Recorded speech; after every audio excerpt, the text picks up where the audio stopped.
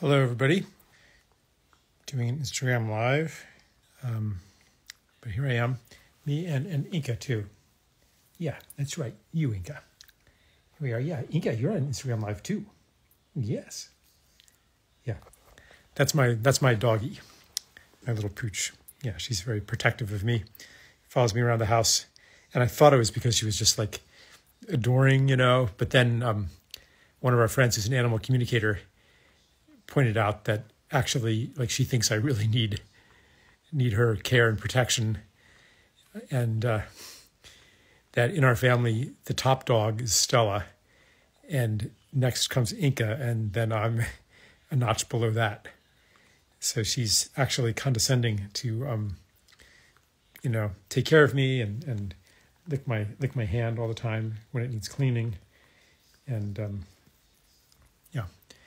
So anyway, those of you who care for my well-being will be happy to know that I have Inka around to keep me safe. So as for the Trippy story, so a few days ago I did this, I called it the State of the World Address, which was a little bit of a play on the State of the Union Address. Not that I have pretensions of being, anything official, but so I talked about a bunch of stuff. I started talking about some world events, and then somehow I got into the topic of UFOs and disclosure and things like that. And I don't know, I went on and we had it on Zoom, and we're also broadcasting to YouTube. So it turns out that when we went to look at the YouTube recording of the event, there were 55 seconds missing. And strangely enough, those 55 seconds corresponded exactly to when I started talking about UFOs.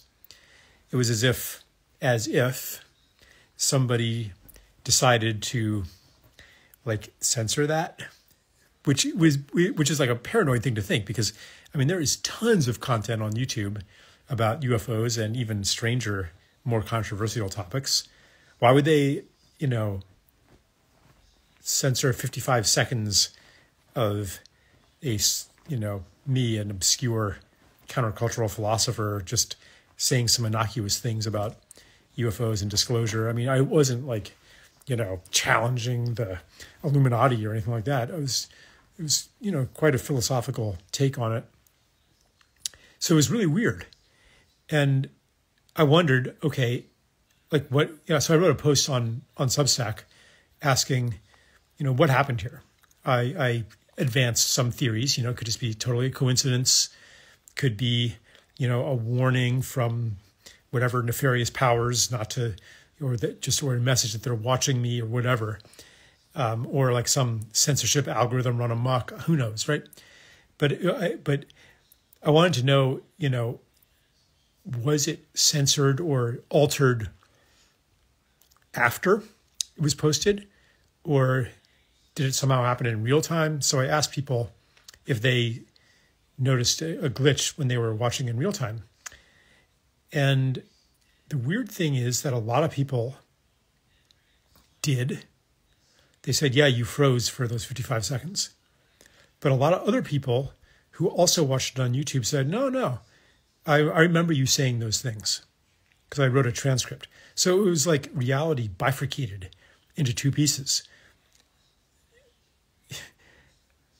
Like, how could it be that that the whole thing was and was not on YouTube?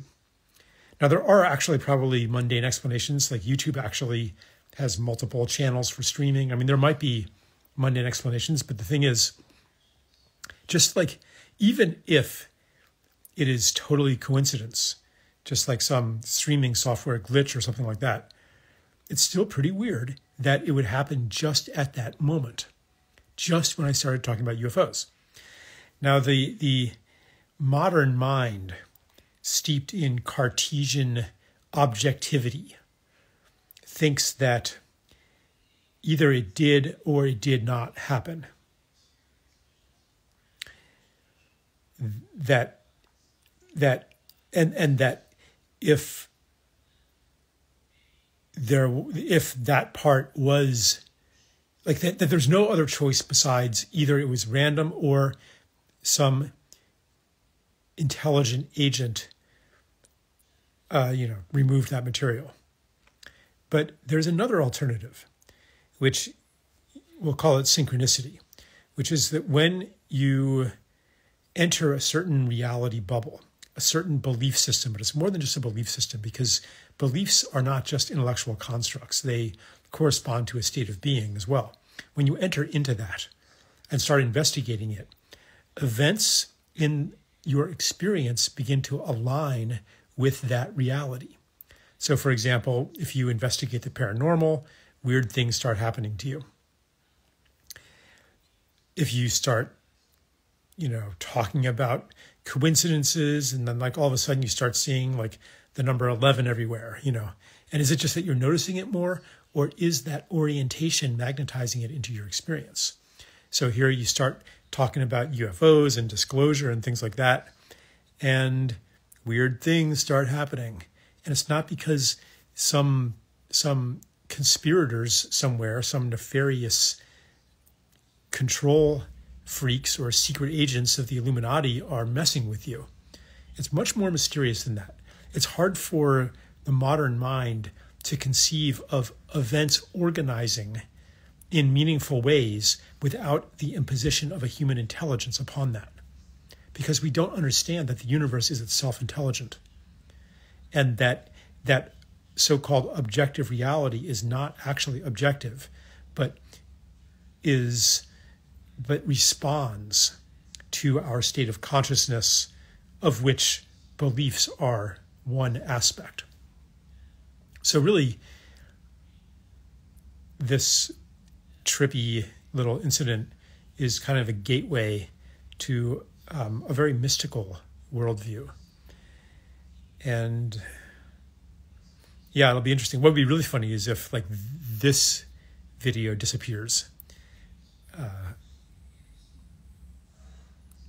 Once you open the doorway to non-objective reality, which doesn't mean that everything's our imagination.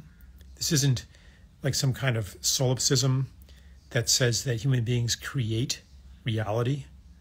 It's more of, in my view, more of a co-creative process in which we are definitely the junior partners, but there is a mysterious and intimate relationship between the reality that we experience and our beliefs and our consciousness, which doesn't mean that you can just change your belief through an act of will and believe something else, and then, the gifts of prosperity will rain down upon you. Because as I said, beliefs are part of a much bigger state of being, a much bigger state of consciousness. And if the beliefs are not compatible with, the unhealed wounds and the traumas and the programs that we carry, and with the dramas that we are born to fulfill, if they're not compatible with all those, then you won't really be able to hold that belief very well. You may have tried, I used to try. When I was in my 20s, I got really into creative visualization. That was the book back then about how, to create your reality. And I tried, but every time I ran these affirmations, there was part of me that's like, really? I'll believe it when I see it, because I wasn't really in a place to fully take on those new beliefs. And that is not a matter of not trying hard enough. And it's not like that, I had too much negativity and negativity's bad, and you're supposed to transcend your negativity and just be positive. Because, even organizing the world into negativity and positivity, that is already a flattening of reality. I think much more in terms of theater, in terms of drama, in terms of the stories that we are born into, the relationships, the roles, this incredible dramatic production of the human experience. that we were born into in order to fulfill a yearning of the soul to develop in a certain way. And so certain conditions, whatever conditions we're born into, facilitate a certain kind of development. They pose their own challenges, their failures, their triumphs, their defeats, their trials, their tragedies. And we grow in our engagement with all of those.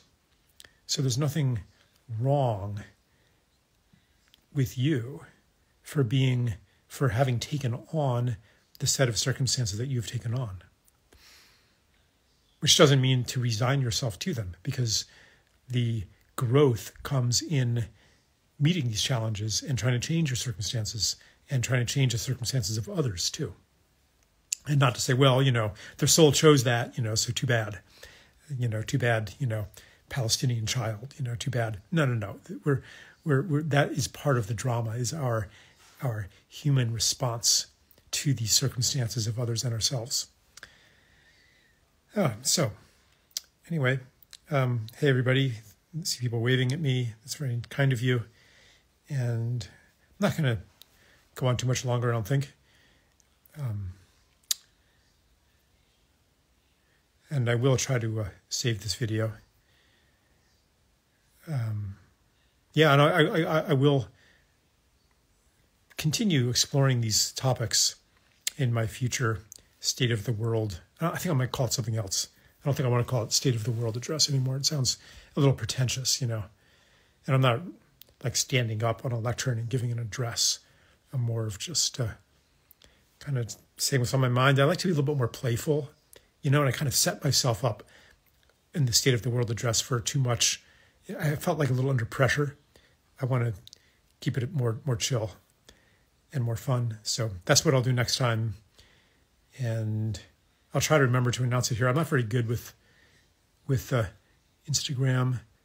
Like all of a sudden it said your fundraiser will not be, like, what? I didn't set up a fundraiser. What are we talking about here?